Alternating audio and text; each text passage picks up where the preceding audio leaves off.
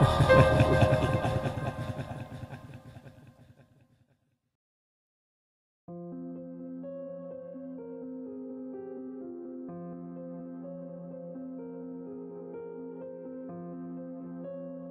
have a peculiar hobby. I mean, I guess you could call it a hobby, though it's probably more of a habit of mine. Before I tell you what it is, let me tell you a bit about myself. My name is Jackson. Don't worry about a last name. You don't need one. I'm not famous or anything, so a last name isn't important. Anyways, I've always loved doing risky stunts. You know those stunts that can be dangerous, potentially life-threatening? Yeah, those stunts. Ever since I can remember, I've always loved to put my life at risk just to get a cheap thrill out of it. It's probably a pride thing, but either way, I just never could get enough of them. I was that kid who would throw caution to the wind and partake in the most idiotic and pointless stunts, just to fuel my ego. Now, of course, I had my fair share of injuries as a child. Broken arms, broken legs, cracked ribs, chipped teeth. Pretty much anything that could be broken without being directly life-threatening, I broke it. I was the envy of all the kids at school. Everybody wanted to be cool and do the stunts that I did, but the adults just looked at me as being totally reckless. One teacher even went as far as to call me a complete and total idiot. I didn't care what they thought, as long as I was happy. What they thought of me wasn't a priority of mine. I mean, who cares what they thought anyways, right? I digress. The point of me writing this is actually about something that happened to me on that hot summer day in July of 1999. I had been riding my bike in the street, pulling off unimpressive wheelies and bunny hops, when my foot got caught in the chain of my bike. I stumbled over, taking my bike with me in the process, only to lock eyes with an oncoming truck. I screamed, dreading what was about to happen, only to open my eyes to nothing. No truck, no car, no anything.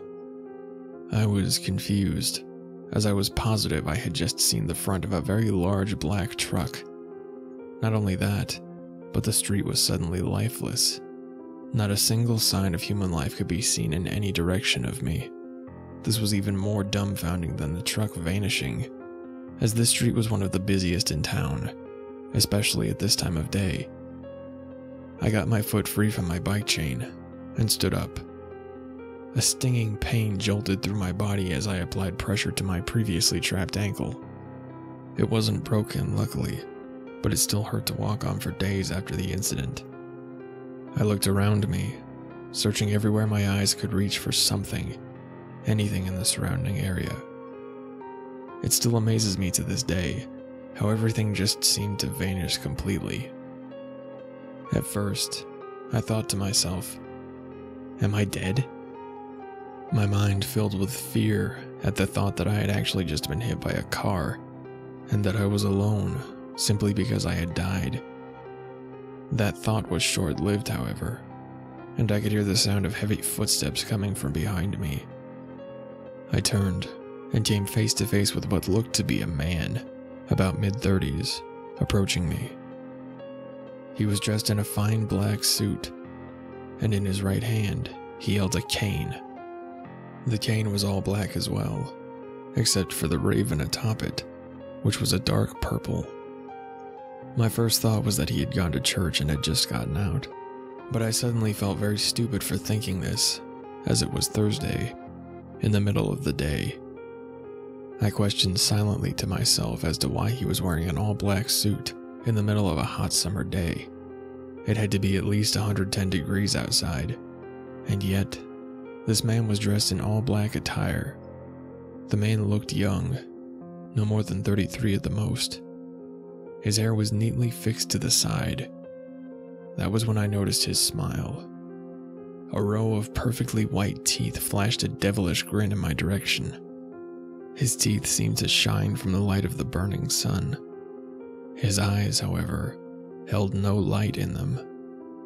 They were, in a way, dead, devoid of all human life, or any life for that matter. They were frightening, despite the fact that they held nothing within them. They were simply black orbs, lifeless, soulless black orbs. You really shouldn't be playing so dangerously like that, young man. You can get quite hurt doing stunts like that. Why shouldn't I do stunts? It's fun. Now, do understand, I was only 10 at the time of this event, so the child in me prevailed in choosing the words that I would say to this man. Why shouldn't you? Well, my dear boy, there's a very, very good reason as to why you shouldn't be so reckless, he said as his smile widened and his hand made a waving motion. You see, my dear boy, every time that you do a stunt that dangerous, you're playing a game of life and death. In addition to that, every time that you survive an encounter like what happened with the truck, you're not only playing with death itself, but you are mocking him. I want to show you something. The man snapped his bony fingers, and in an instant, we were no longer on my neighborhood street. We were in some sort of Victorian-age hotel room. In it sat a man, or rather, several men, all gathered around a large oak table. In one of the men's hand was a Colt pistol. The men were drunk, so it was hard to understand what they were babbling about through their slurred speech. But I did pick up something about a game they called cheating death. In all reality, it was Russian roulette, but this game had a bit of a twist to it.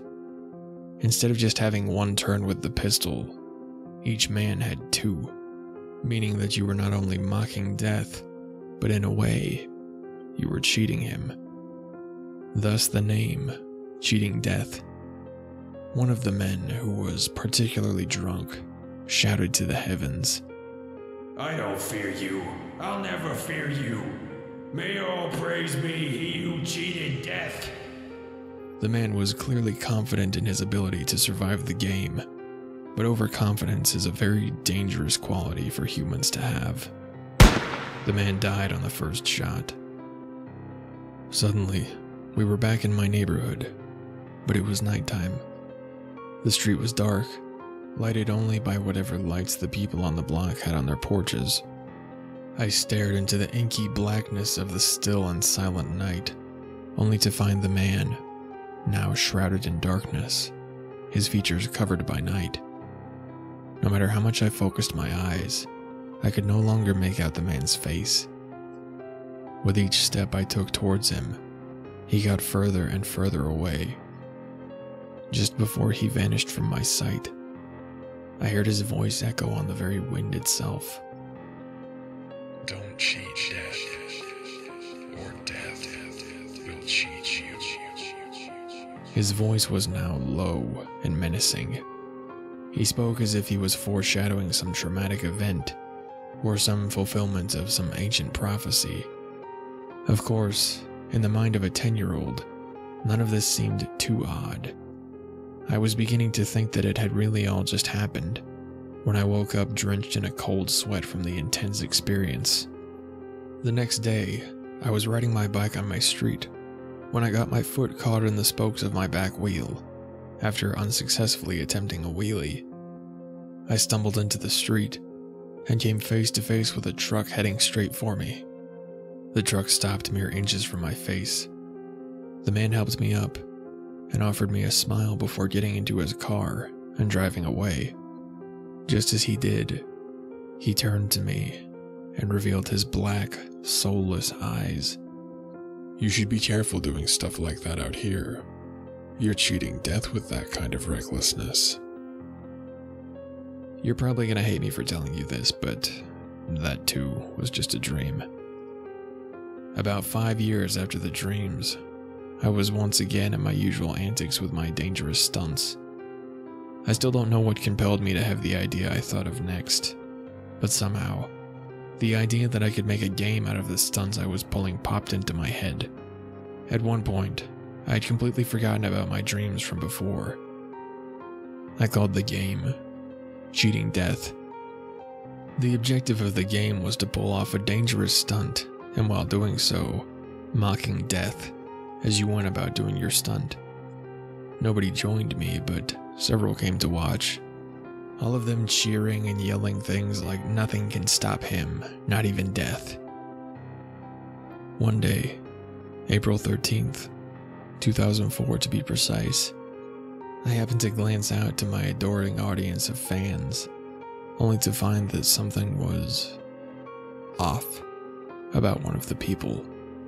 One boy, who was positioned at the far back of the crowd of people, was looking at me with a look that I can only describe as sympathetic, like he felt pity for me for some bizarre reason. I ignored him and heard the crowd of people yelling, "Jackson cheated death, he beat death." Well, overconfidence is a very dangerous thing to have. And just as I believed the statement in my head, I lost my balance and crashed to the ground in defeat. I broke 3 bones that day, and the doctors say it was a miracle of God that I am still alive. I have to agree. Needless to say, I quit my stunt career thereafter. It's now 2015, and I can currently no longer walk. My legs mysteriously stopped working last year and had to be amputated. Last month, the doctors informed me that I had cancer. They gave me 3 months to live at the most. Well, a month has gone by, and the doctors tending to me came into my room last night. They told me they had some bad news. I'm sorry to have to tell you this, but the treatment hasn't helped slow the cancer. In fact, it's sped it up somehow. I'm sorry to tell you this, but you have less than a week to live. As they walked out of my room, I saw one of the doctors turn to me and look me dead in the eyes.